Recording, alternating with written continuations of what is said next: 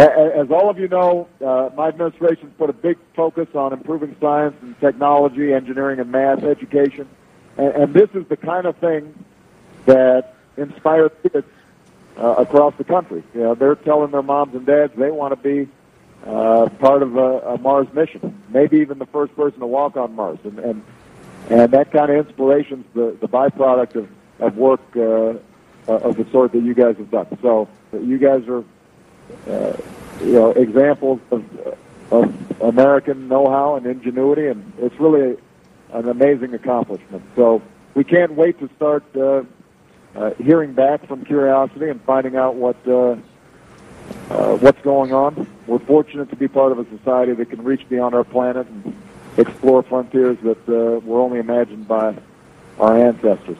So it's inspiring to all of us. I'm going to give you guys a personal commitment to protect these critical investments in science and technology. I thank you for devoting your lives to this cause, and if in fact you do make contact with Martians, please let me know right away, because I've got a lot of other things on my plate, but I suspect that that will go to the top of the list. Even if they're just microbes, it will be pretty exciting.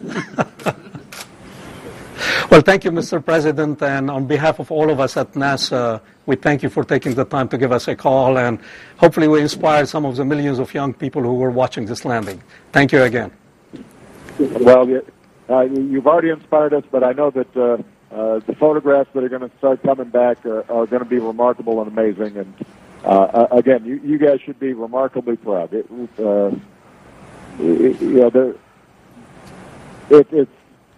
really what makes us best as a species is this curiosity that we have and this yearning to discover and know more and push the boundaries of knowledge, and you are perfect examples of that, and we couldn't be more grateful to you. So congratulations. Keep up the great work.